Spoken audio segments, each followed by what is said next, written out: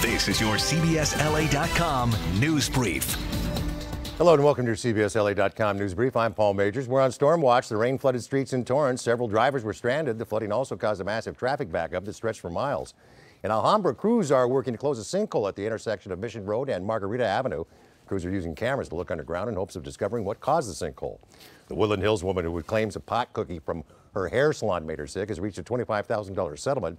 Joanne Nickerson claims she suffered a rapid heartbeat and hallucinations. The salon denied any wrongdoing. Well, just days before Christmas, Redlands police are looking for donations for their annual Shop for the Cop program. The program is in jeopardy after their biggest sponsor pulled out of their $1,000 donation. For the latest on these stories and your news any time of the day, stay with CBSLA.com. I'm Jackie Johnson. Showers and thunderstorms move in as this latest storm system pushes through our area overnight tonight through your tomorrow morning. And then we are looking at clear skies, cool temperatures for the rest of the work week, but sunny and 70s by next week.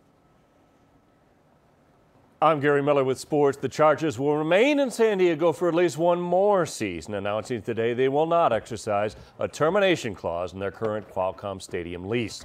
The Dodgers made it official, signing free agent pitcher Brandon McCarthy to a 4-year deal. And in the NHL, the Maple Leafs snapped the Ducks' 7-game win streak 6-2, while the Kings lost in St. Louis 5-2.